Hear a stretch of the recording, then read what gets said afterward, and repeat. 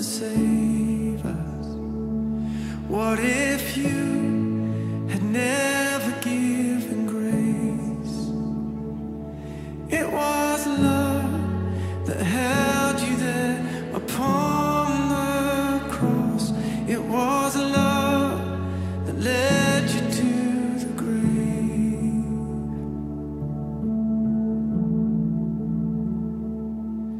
Forgiven, I've been set free.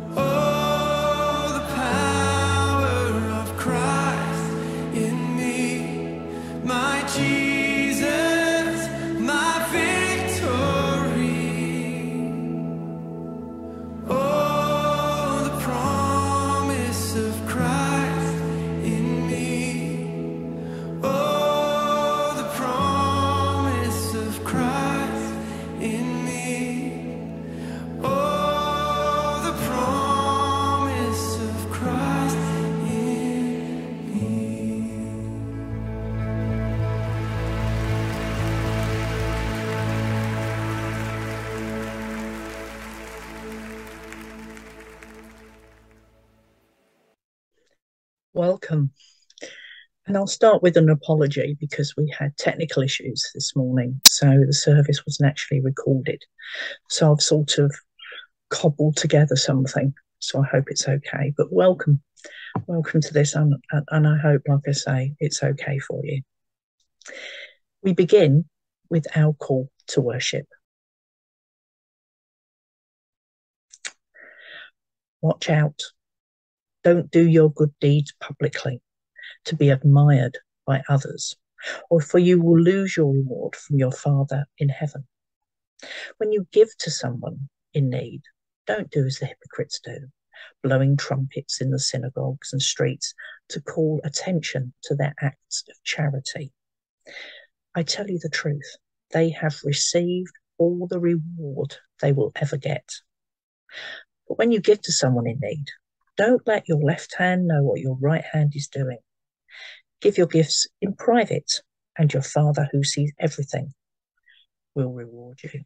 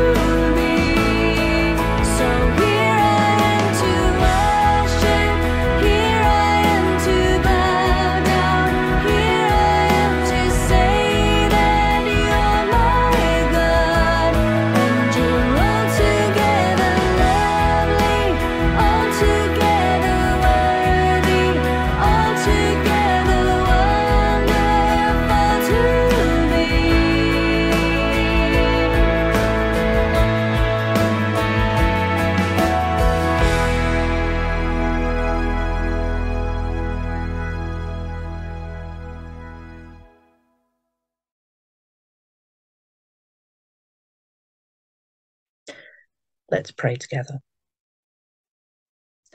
Gracious and generous God who sees what's in our hearts. We give you thanks for your overflowing grace and mercy toward us.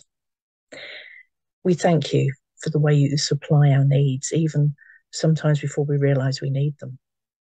And we thank you for both the large and little blessings of this life, the food we eat, the roof over our head, and for the fellowship we share.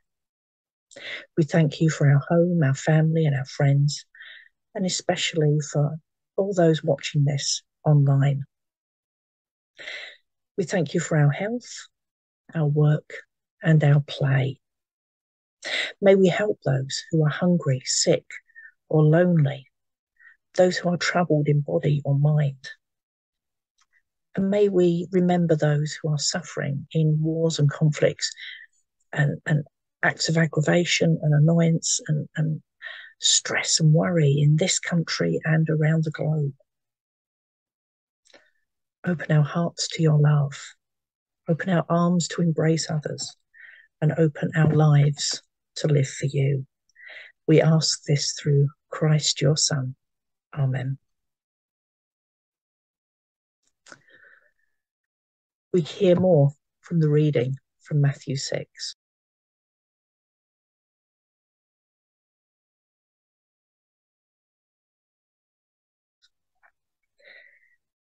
When you pray, don't be like the hypocrites who love to pray publicly in streets and on corners and in the synagogues, wherever everyone can see them. I tell you the truth, that is all the reward they will ever get. But when you pray, go away by yourself, shut the door, and pray to your Father in private. Then your Father who sees everything will reward you. And when you pray, don't babble on and on as the Gentiles do. They think their prayers are answered merely by repeating their words again and again. Don't be like them, for your Father knows exactly what you need before you ask him.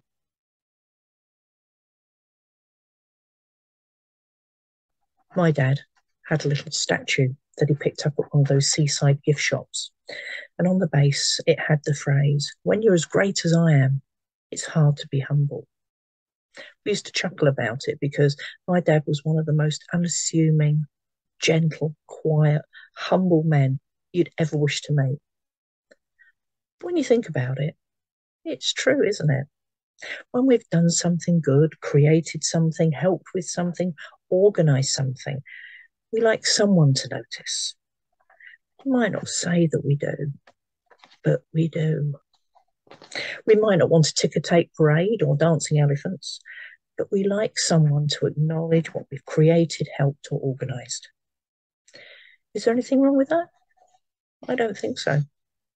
I think if someone is given of their time, energy, skill, or money to do something that makes someone's life just better, make the community better, or something at your church run better, what's wrong with that? What's wrong with saying, well done? What's wrong with acknowledging their effort, giving them a hug or a thank you? I know that as Christians, we are supposed to serve God without any reward. But I think there's a huge difference between doing something simply in order to receive praise and then maybe sulking when we don't get it, and someone spontaneously saying thank you. And there's a huge difference in setting out to do something for personal praise rather than doing it for God. So what do we do? How do we differentiate between the two? Well, I believe the difference is motive. If I set out to do something because I want praise, if I do something because I want people to give me a slap on the back and, oh, well done, well, then just as it says in the reading from Matthew, I will have already received my reward. But if I do something because I feel called by God to do it, or it's simply just the right thing to do, and someone decides to thank me, that's another story. Back in what I call the before times, when we had lockdown and all the misery that caused, I used to look forward to going outside every week and banging a saucepan together, along with my neighbours, in praise of the NHS and all the other key workers giving of their time.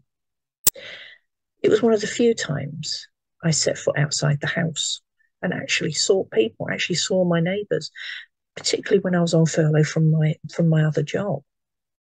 Now, I'm pretty sure that those wonderful people, along with all the other essential workers, appreciated the thought. But it slowly got hijacked by people wanting to show that they were one of us, that they were people like us. Pictures started appearing in newspapers of politicians and celebrities out banging cookware and clapping. Somehow it lost its lustre for me. It became more about point scoring than actually recognising the sacrifice, and it was a sacrifice, that some were making in order to keep the wheels of this country turning. And that's the difference between doing stuff for us and doing stuff for God. God isn't interested in us banging pans together. He doesn't care about our status or whether we have a Kim Kardashian lifestyle, whether we're pushing a political agenda. God sees what's in here, in our hearts. All God wants from us is to follow the teachings of Jesus, to be kind, to love each other, to give without reward, without the left hand knowing what the right hand's doing. Dennis Ruffley, who preached at Peasley Cross last week, used the wonderful verse from Micah. He has shown, O mortal, what is good, and what does the Lord require of you? To act justly, to love mercy, and to walk humbly with your God. Brilliant words. And if while we're doing that, if in the process someone thanks us, acknowledges what we've done, appreciates our effort, then all well and good. But that should not be the driving force behind what we do in our churches, in our community, or in our own homes. I've always been one to say thank you, to let people know I appreciate what they do, because I think it's important to do so. And I'm pretty sure that if you're watching this, that there is someone, a friend, a neighbour, family member, maybe even a stranger, maybe it's an organisation that you are thankful for what they've done or given or the support you've received. So think of one, maybe even two, and over the coming week, pray for them, thank God for them. And if you can, go up to them and say, thank you. Might be a bit embarrassing, but say it anyway. Let them know that they're appreciated. Now, I'd like to share with you a prayer that I learned way back when I was at primary school many months ago. And it's a prayer from St. Ignatius of Loyola. So it goes like this. Teach us, good Lord, to serve thee as thou deservest, to give and not to count the cost, to fight and not to heed the wounds, to toil and not to seek for rest, to labour and not to ask for any reward save that of knowing that we do thy will. Amen. Let's listen to another song, maybe even join in.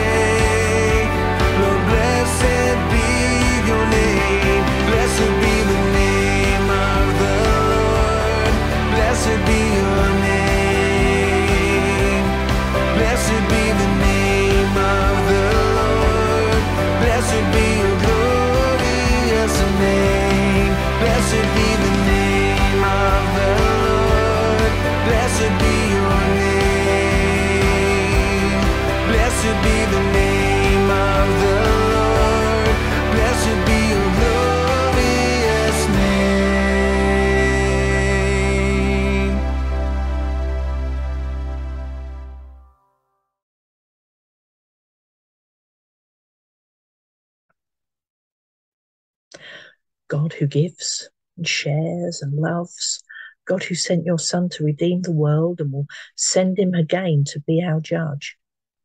Give us grace so to imitate him.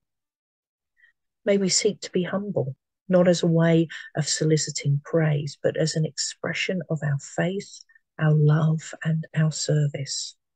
May we be ready to recognize our Saviour in the lives and faith of others and be joyful and firm in our own faith. May we learn to be generous with our time, skills, and compassion, and be ready to hear the whisper of the Holy Spirit. And we ask your blessing on the gifts that we can give, the gifts that we bring into the lives of others today. May they and we be used so that others know of your power and presence through Jesus Christ our Lord. Amen.